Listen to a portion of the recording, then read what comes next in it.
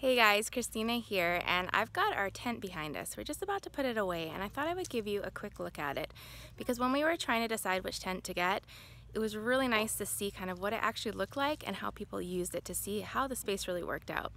So this is a Coleman. It's a Hamptons 9-person tent. So I'll give you a quick look at the outside of it. This is our second year camping with it, and then I'll take you inside and give you some other info.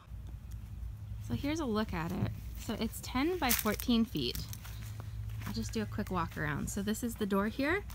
It's a hinge door. There's a window. This side here, there's one window.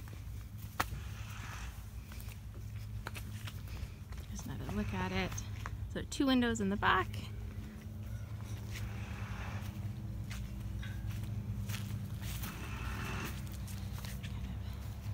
See there? And one more on this side. The kids are just having breakfast here.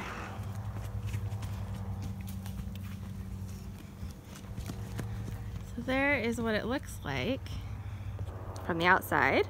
I'll take you inside. So there's just a zipper here. Unzipper it.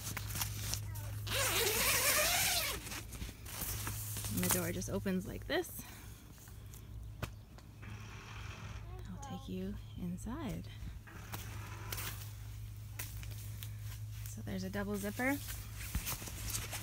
on here so you can do it from the inside as well.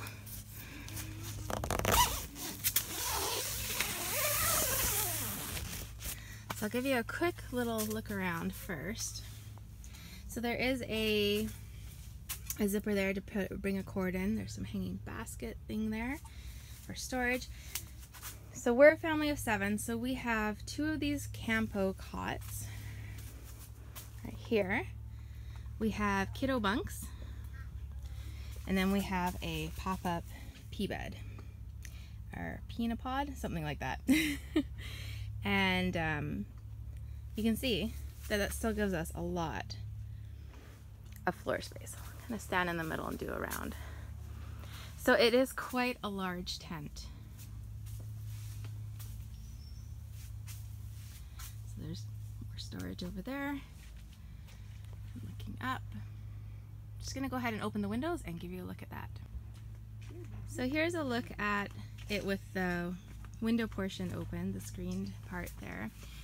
So there's an opening on the door, on this window, this one, all of them here. So these side ones here, this one and this one, have 2, not really clips, but 2 little things to hold them. All the other ones just have the one there.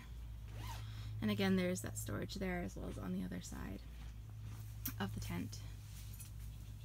Now we did have, not water in here, we did have some moisture, and so my husband did spray the sealant around the edges just as a preventer, and we haven't, just being preventative, we haven't had any more water in, so it's done pretty well. Probably takes about 10 minutes to put it up. It's not bad at all. And there's a look at kind of everything. There's the handles here as well on both sides. So this worked pretty well for our family. Of course, it's based on 9 people being on the floor because we have the vertical.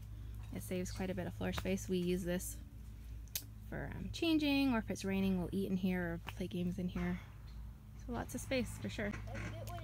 So here's the bag that it all comes in. It's actually quite compact. It's not, here, it's kind of my foot for comparison. It's not too big. It says it takes 20 minutes to set up. It's 3 queen air beds, 9 people. Kind of showing you some information about it. So there's a room divider if you want. We don't use that. So there's a look at the tent. So far it's worked really well for us. It's a good size. We've had larger, we've had smaller, and it's a good fit, and it fits those bunk beds as well and the adult beds, which is really helpful because a lot of the tents we found, especially the dome-shaped ones, they didn't necessarily fit the bunk beds. Something to keep in mind if you have those bunk beds or you have a larger family. So we've liked it, it's worked well. If you have any questions about it, leave it down below in the comment section and I will answer them for you. Otherwise, I hope you're having a great day. Take care.